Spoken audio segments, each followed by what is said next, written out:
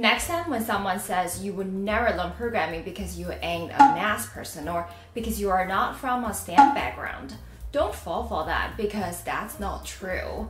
Now, hear me out. Hello everyone and welcome back. By looking at the title, you've probably already come up with a bunch of reasons why some people learn programming faster. Let's see, because they are better at math than others, or they can stay focused and motivated. To me, these are legit reasons to factor in. However, in my opinion, they are not playing a key role. So based off of my experience and also working with coding newcomers, my theory is that when it comes to learning programming faster, it is highly correlated with problem solving and the language ability. Now you must have heard many data scientists or programmer YouTubers say that you need to be a good problem solver in order to be good at programming. So for this video, I'd like to focus on the language aptitude and why I think it is a key predictor of how people learn programming faster. What do I mean by language ability, right? Well, that is the ability to learn a second language, like the vocabulary and grammar and also the rules that link them together to communicate ideas and also intentions. So it is a good analogy for programming languages, which I think of as our way of talking to computers fundamentally. Programming involves creating instructions by combining symbols together, which we call syntax.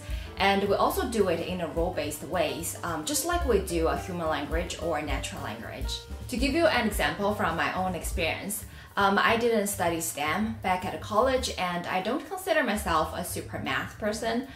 In fact, I had no idea what programming was until my senior year. I still remember that my first coding project contained a subtask of selecting the last element from a list. I had a hard time implementing the idea of last element.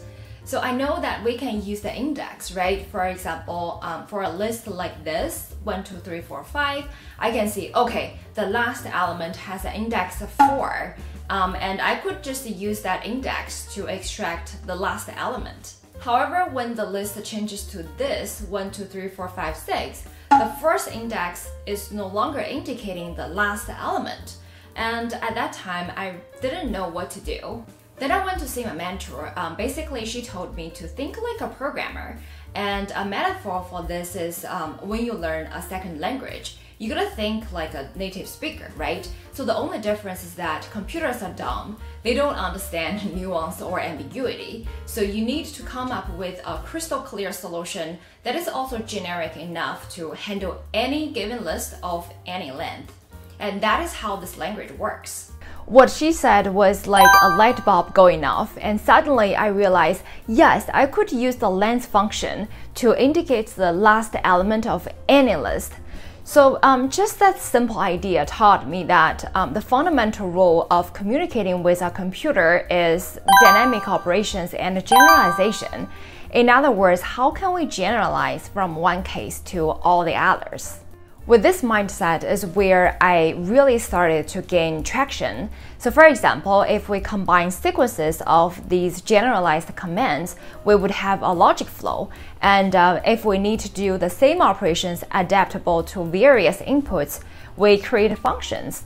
And then linking these functions or methods would give us an object. So I feel like everything just got into the flow. So this is why I think at its core, the process of learning programming is more similar to learning a natural language than to learning math, where once you get the basic rules, it will set you on a better path and you will learn to code better and faster. This idea isn't just in my head. In fact, a scientific study published in 2020 also identified the importance of language ability in learning programming faster. For this time being, I will skip all the technical nitty-gritty and give you a very high-level overview.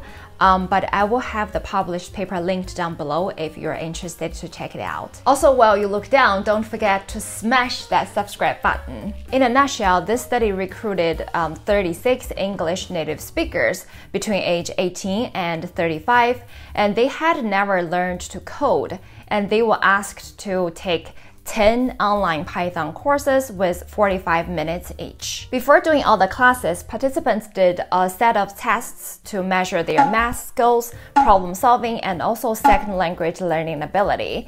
And during their online programming courses, the researchers were able to track how quickly they learn. And by the end, after all the sessions, participants took another test to assess their ability to write code using the knowledge they had learned. From this study, researchers found that scores from the language aptitude test were the strongest predictors of how fast participants learned Python.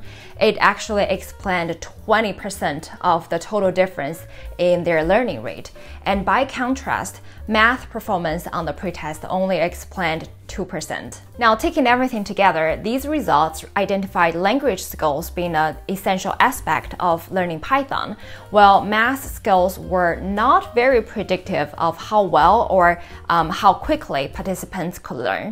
With all this, I've been questioning some long-held assumptions or stereotypes about programmers or who makes a good tech person.